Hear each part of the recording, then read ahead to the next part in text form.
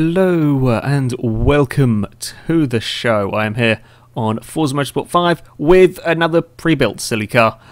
This one, we have got a Volkswagen Beetle. Lots of people have wanted to see me have a go with this car, so here it is. I've got it in rather bright blue. I forgot though that the game paints the interior, sort of the metal bits of the interior, the same colour. So it is somewhat loud, somewhat bright inside of this car.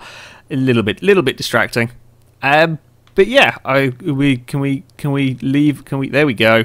Do not want to be trapped inside a Beetle. That would be a horrible way to go. Yeah, that's the car. Looks suitably silly, to be honest. As far as upgrades go, well, the first thing to be changed, of course, is the engine, because the standard engine is, quite frankly, rubbish. 40 horsepower's not very much. It is good for 0 to 60 in 25.5 seconds. Can't reach 100. 76, that's not very fast. It's a fairly rubbish engine. So, of course, chuck that away straight away.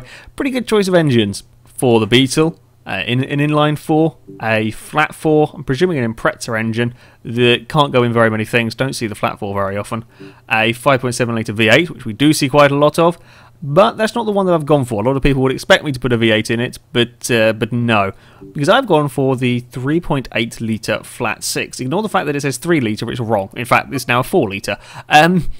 Yeah, I've gone for this engine for a couple of reasons. First of all, it's the most powerful one here. The V8 gets just under 800 horsepower. This gets 861. So, more power, more speed, more silliness. Hence why I have gone for that one. The other reason is that the flat 6 is an engine I've never used in Forza 5, as far as I'm aware. I try to think if I've ever had any cause to use a flat 6. I don't think. It doesn't go in very many vehicles.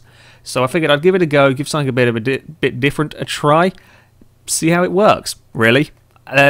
Yeah, that's about it for the upgrade-wise. Of course, kept the vehicle rear-wheel drive, because it's much more interesting. A little bit boring if you put in four-wheel drive. And to get the more power out of this engine, it is a twin-turbocharged one.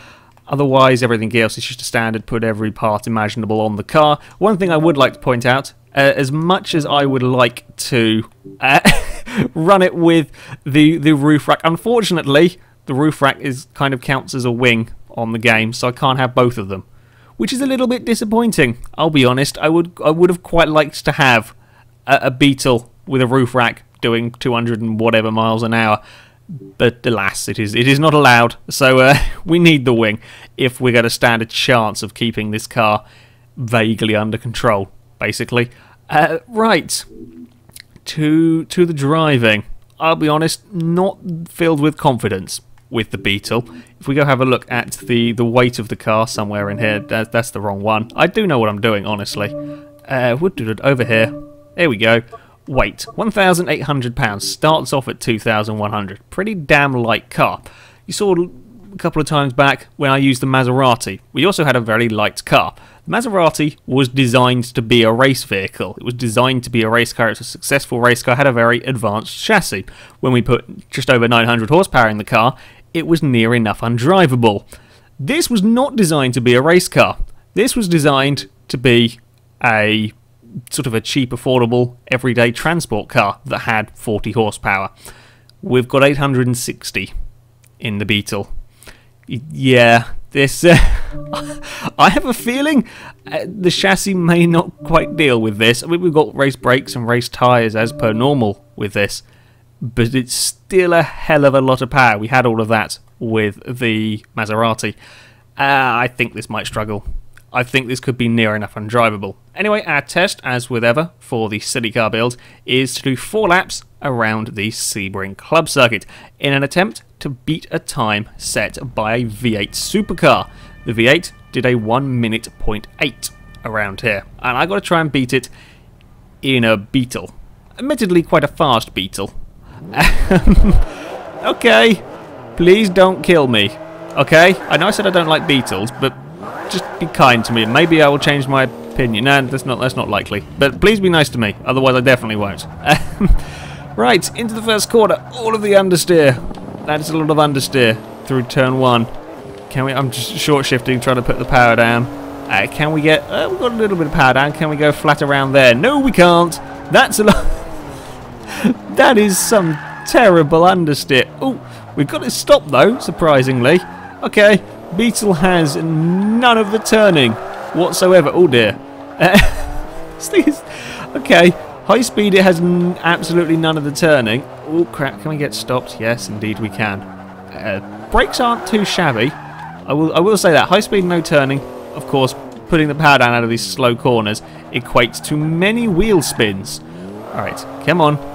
Get going in a vaguely straight line. And then we've got, luckily, the longish corner, the longest corner we have on this track, is a lot lower speed than it would have been if it was Road America. So the Beetle can cope with that a little bit better. Oh god, we've got a sort of the kink on the straight. We are... Oh, that's horrible around there. On the brakes. Please. Please stop. Thank you. God, dear, there's not... Oh, no. Ah, probably might be better to leave it in second around there. Just try and control a little bit of the wheel spin. Got to be careful on the throttle. I'm going to let off. And yeah, we can get around there like that. And we're probably not going to stop. No, brakes aren't too terrible. Then we've got a face full of sun while going around a very slidey corner. Come on now. Come on, Beetle. No, behave yourself. Please behave yourself. Woo, we're nearly... Oh, God. So, this isn't quite as ridiculous as I thought it might be. We have got quite a bit of understeer going on, and of course power delivery is pretty scary. It's not as scary as the Maserati though. This isn't as nice as the Impala, that's for sure, but it's not as scary on the power delivery front as the Maserati was, if I can remember to sort of control it. There's a couple of high-speed corners that are absolutely horrendous. Get on the track, you silly thing.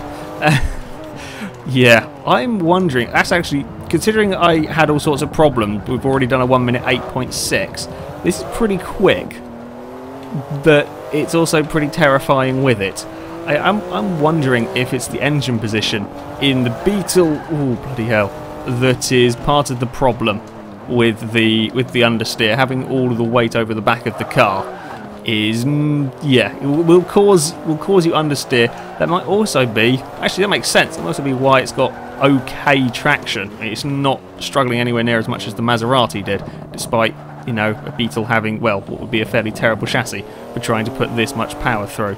Oh crap, we're not going to stop there. We are not going to stop there at all. Curbs haven't been that bigger a problem either with the Beetle. It's either that or I've been too out of control to actually go near them, which is quite likely in in some respects. Okay, we've got one more lap to go, and I think we might beat the V8 supercar this time around if I don't understeer wide. God, fighting for control in a straight line. 7.7. We might not make the first corner here though. Oh, we just do. Yeah, I think the time set by the V8 supercar might be a fraction easier to beat than the Agera's one, because the V8 supercar struggles with the straight lines. Or it doesn't struggle with them, it's just not as quick as a 800 horsepower Beetle. We're not making that turn whatsoever. Well, the Beetle has gone quicker than a V8 supercar. Not the sentence I had hoped to say at the start of this video.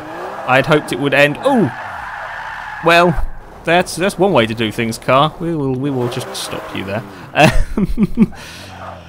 Yeah, it's not atrocious.